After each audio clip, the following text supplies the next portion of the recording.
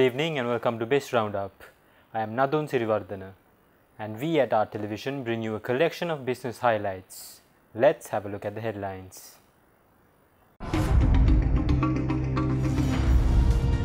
Government announces a resurgence in the export agriculture sector. Sri Lanka and Latvia holds bilateral consultations for the first time ever. Sri Lanka seeks to get Singapore's assistance to build the country's digital infrastructure. News in detail. The Secretary to the Ministry of Agriculture and Plantation Industries, BLAG Dharmakirti, highlighted a resurgence in the agriculture export sector during the first half of this year. Secretary Dharmakirti underscored the achievement during a press briefing held at the Presidential Media Centre recently. It was revealed that tea exports increased from over $407 million in April 2023 to $450 million in April 2024. The officials further revealed that there was a considerable increase in coconut, rubber, cinnamon and pepper exports in 2024 compared to the previous year. The chairman of the Coconut Development Authority, Professor Roshan Pereira, said that the Kapruka Jayasura loan scheme has helped establish the coconut triangle in the northern province. Director of Export Agriculture, RKW Rankit Kumbura, said that initial steps have been taken to promote pure Sri Lankan cinnamon brand in China. He further revealed that the department has implemented development programs for 15 crops, providing technical knowledge and training to farmers. Speaking at the press briefing, the chairman of Sri Lanka Tea Board, Niraj Dimel, said that the exports of Ceylon tea have successfully offset a substantial portion of the country's fuel bill owed to Iran, amounting to $60 million. Niraj Dimel highlighted that the settlement was achieved as exports of tea to Iran tripled during this period. From January to May 2024, tea exports to Iran totaled 4.98 million kilograms, a significant increase compared to 1.85 million kilograms exported during the same period in 2023. Since 2011, Sri Lanka has accumulated arrears of $251 million for fuel imports from Iran. To resolve the issue, an agreement was reached between Sri Lanka and Iran to settle outstanding debts through tea exports. President Ranil Wickremesinghe emphasized the critical need to enhance Sri Lanka's export economy, manufacturing, tourism, technology sectors and modern agriculture to build a robust economy. His remarks came during the inauguration ceremony of the second and third phases of the Bingiria Export Processing Zone, the largest of its kind in the country. This new facility is expected to generate significant economic activity, providing 75,000 job opportunities and an estimated export income of $2.6 billion upon completion. The President toured the Dongjia factory, engaged with employees and discussing future plans with officials from the Board of Investment, the Urban Development Authority, investors and entrepreneurs. The broader development plans for Bingiria includes transforming Iranavilla, Bingiria and Chilau into tourist destinations with a golf course planned for Iranavilla. Additionally, there are proposals to create an IT zone and modernize agriculture using the estate of the Chilau Plantation Company. President Ranil Wickremesinghe announced an ambitious program aimed at transforming Anuradhapura into a globally renowned city, highlighting its rich cultural, educational, commercial and economic values. The President said this during the inauguration of a 150 kilowatt solar power system installed at the historic Jayashree Mahabodhiya premises in Anuradhapura recently. The President inaugurated the 150 kilowatt solar power system, marking the first phase of LTL Holdings' net zero carbon emission plan. This system meets the entire power requirement of the Sri Mahabodhiya precinct, marking it a net zero carbon emission zone for the first time in history. President Wickremesinghe emphasized the need to bring Anuradhapura's significance to the world stage, similar to cities like Tanjore, Madras and Sanchipuram. The President said that the government continues to support initiatives at the premises housing the Jayashree Mahabodhiya and at the Atamasthana, ensuring ongoing and future support. Stay tuned, we will return after this commercial break.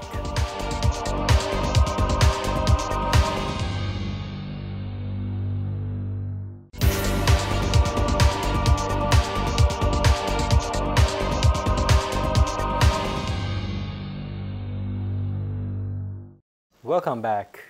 Finance State Minister Ranjit Siyambalapitiya announced that a final decision on lifting the ban on vehicle imports will be made by the second week of August.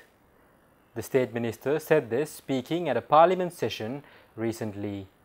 The committee assigned to review this issue met on July 4th and plans to present its final report to the Cabinet by mid-August.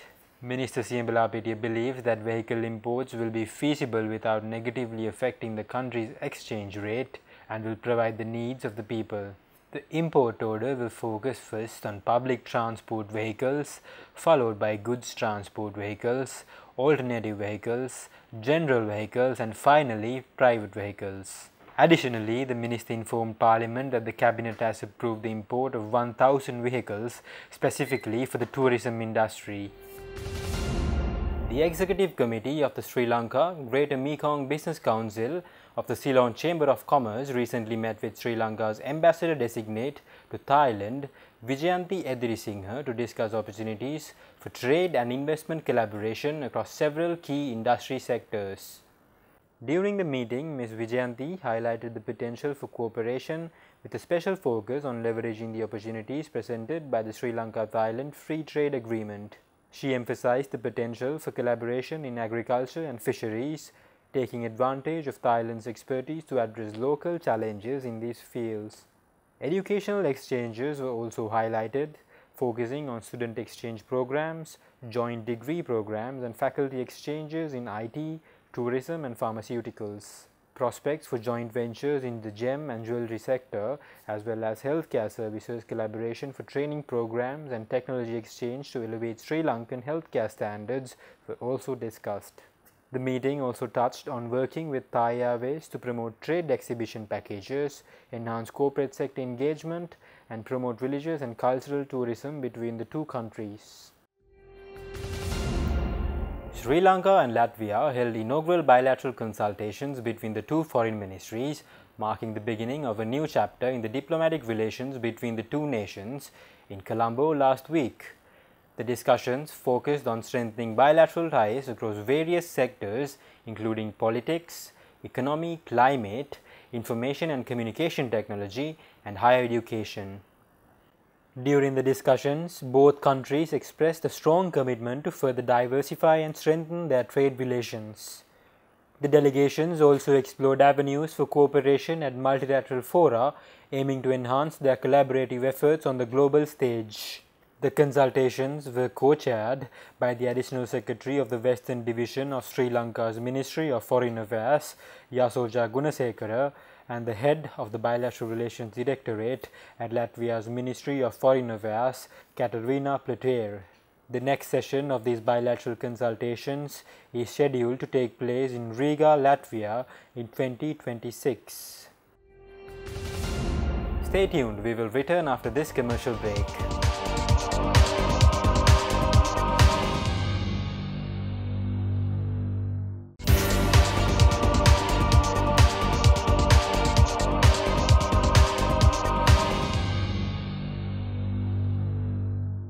Welcome back. The Capital Market Masters Quiz Competition Series officially kicked off with its inaugural event recently in Batticaloa. The inter-school quiz competition, organized by the Securities and Exchange Commission of Sri Lanka and the Colombo Stock Exchange, in collaboration aims to enhance financial literacy among students nationwide.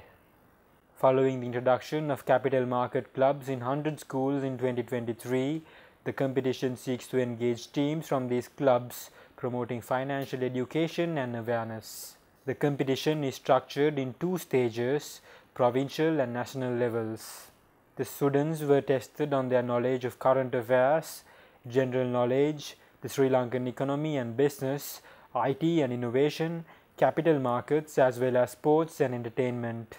In Batticaloa, Meera Balika Vidyalaya emerged as the overall winner of the Eastern Province, while Vishaka Balika Madhya Mahavidyalaya, Bandarawala was declared the overall winner of the Uva Province.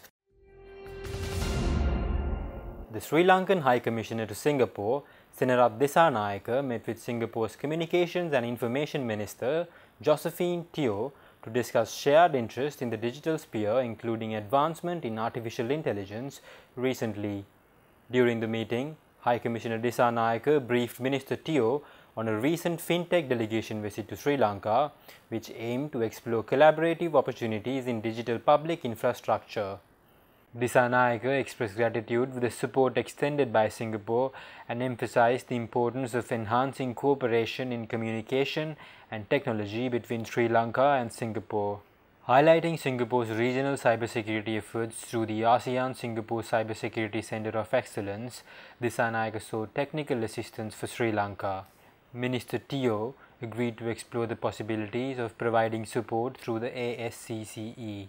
She suggested potential collaborations with the Singapore Cyber Agency and the Infocom Media Development Authority to bolster Sri Lanka's cybersecurity and digital transformation efforts and enhance capacity building.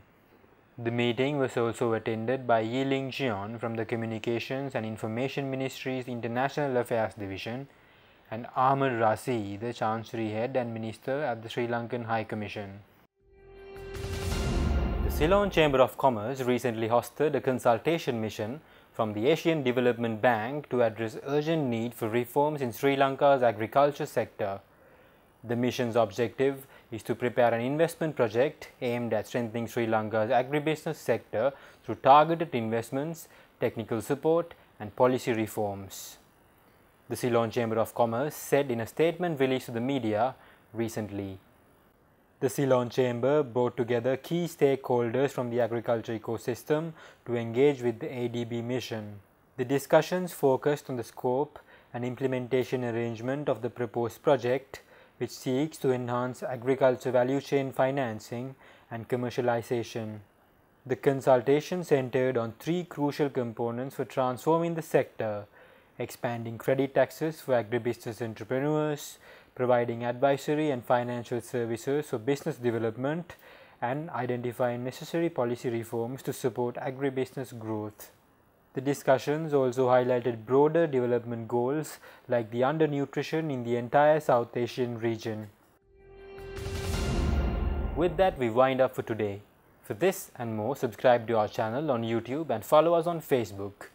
See you tomorrow with State of Business at 7:45 p.m. Take care and good night.